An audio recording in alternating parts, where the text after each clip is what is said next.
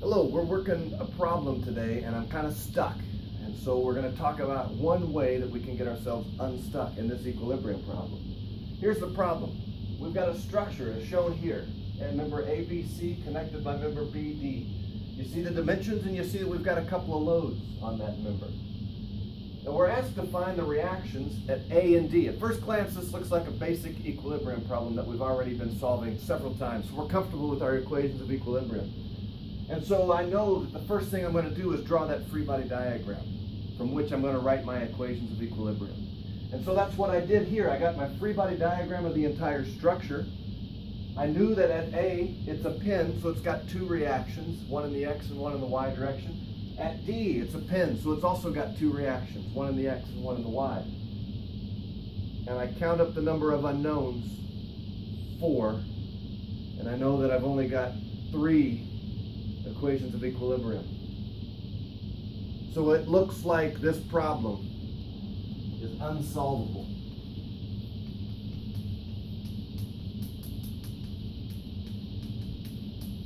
But then I just remembered something that my instructor had told me about these two force members and the power that could be involved in identifying a two force member.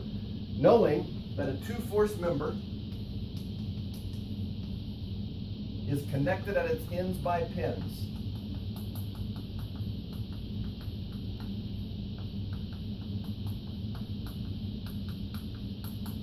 That it only has loads applied or reactions only at these ends, and there are no applied moments.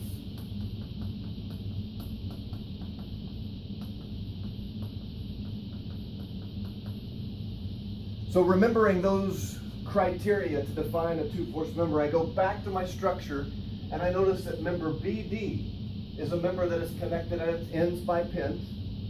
It has no loads applied anywhere along the length except these reactions at B and D at those ends, those pins.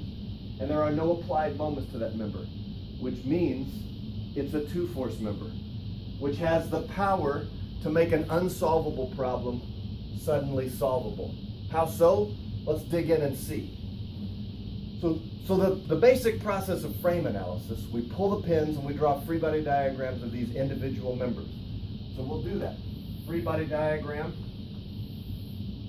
of member ABC. So we're going to isolate ABC from its surroundings. And we know that here at A, we're going to have an X and a Y component. And now at B, we would originally have said we're going to have an X and a Y component, but we now know that member BD is a two-force member. And so we know that it's going to have a force acting along the direction of its axis. And which direction is it going to be pointing? Is it going to be pushing back on ABC or pulling ABC? It doesn't really matter because the math will tell us, although we can probably look at this problem and say, well, it's going to be pushing back on member ABC. So let's just draw it that way. And we'll call this the force in member BD. Now to make this a complete free body diagram, we need to add these other forces, the 75-pound force and the 100-pound force.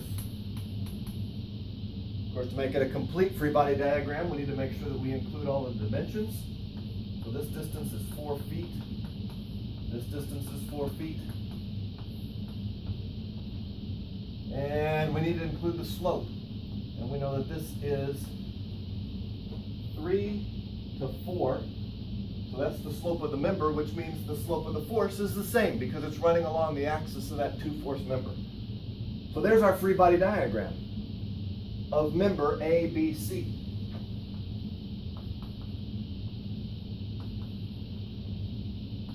And of course, I'm not quite complete. You've probably noticed I'm missing this dimension. 2 feet, and I'm missing one more thing to make it a complete free body diagram. The coordinate axis system. There we go. X, Y, my clock or counterclockwise moment is going to be positive. Now we've got a complete free body diagram. So count up the number of unknowns. 3. How many equations of equilibrium for this structure? 3. So it's now solvable.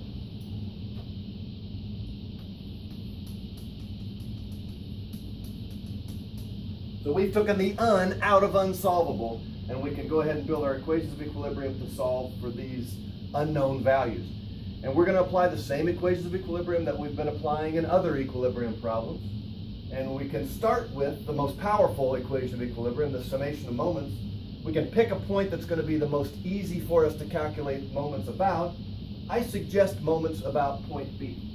So if we sum the moments about point B, we know they're going to be equal to 0. We'll note that this is our counterclockwise positive direction. Summing moments about point B. I've got this AY value, which is not known but will be soon, times 4 feet. That's its perpendicular distance between AY and point B. It's wanting to rotate the body this direction, clockwise, which means this is a negative moment. The next force I come into contact with is a 75-pound force. It's at a distance of 2 feet away from point B, and that's going to want to rotate about point B counterclockwise, so that's a positive moment. The force BD doesn't have a moment, or doesn't create a moment about point B because its line of action passes through that point, so there's no perpendicular distance. And we're left with this 100-pound force out here, and that's a distance of 4 feet away, and that's going to want to rotate the body clockwise, meaning that's a negative value. Only one equation, or only one unknown in that equation. So we solve for this force AY. It comes out to be 62.5 units or pounds. And it comes out to be negative, which means what about our answer? It only means that we have drawn it in the wrong direction on our free body diagram. So in reality, AY is 62.5 pounds down. So we're asked to calculate reactions at A and D. Looks like we've calculated one of the reactions at A. So we'll double underline that, A and S. All right, so we got one of the 3 unknowns. Picking up the pace in order to solve for the other 2 unknowns. Next equation of equilibrium is going to be summing forces in the Y direction. Equal to 0, up is positive. We've got AY in the up direction on our free body diagram. We've got 75 pounds down on our free body diagram. We've got 3/5 of whatever this force BD is, and that's in the up direction on our free body diagram, so it gets a plus, minus a 100-pound force out here. We calculated AY, so we've got to substitute that in, but we've got to avoid, or be careful about the sign. We calculated the value of negative 62.5 pounds based on this sign convention, or this assumed direction pointing up. We just built this equation based on that same direction pointing up. So when we substitute the value in for this variable, we need to substitute it as negative 62.5 pounds. And now the only unknown in this equation is this force BD. So we run through the math, and we get that the force BD is 396 pounds. Now the assumed direction is correct. It comes out positive, which means this member BD is pushing up on this structure, which means the structure is pushing back on member BD. So if we were to draw a quick free body diagram of member BD, it means that the force of 396 pounds at this point, B is pushing back, which means what's going to have to be down here? Equal and opposite pushing the other direction. So that's also 396 pounds, which means this 2-force member is in tension or compression. It's being squeezed on both ends. It's in compression. And we'll note that with a compression right there. Now, we weren't necessarily asked to calculate the force in that member, so we're going to have to talk about how to report that as a reaction, which means what's happening down here at point D. Well, at point D, that's this right here. So we've got 396. We could rewrite this as the reaction at D. So this is just the reaction at D is equal to 396 pounds, and it's at a certain direction. So we could calculate the angle. using trigonometry and a 3, 4, 5 triangle, or we could write it with a slope, where this is a 3 and this is a 4. And we now have a complete answer, magnitude, direction, point of application, and units for the reaction at D. And then finally, we need to sum forces in the x direction.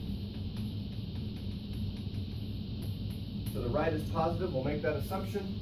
We've got AX pointed in the right direction. We've got 4/5 of the force in BD also pointed to the right, so that's positive.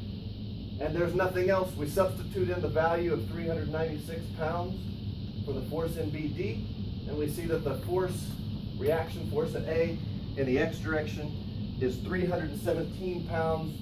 It's negative though, so that means that it's actually 317 pounds, opposite of what we had assumed up here, so it's to the right.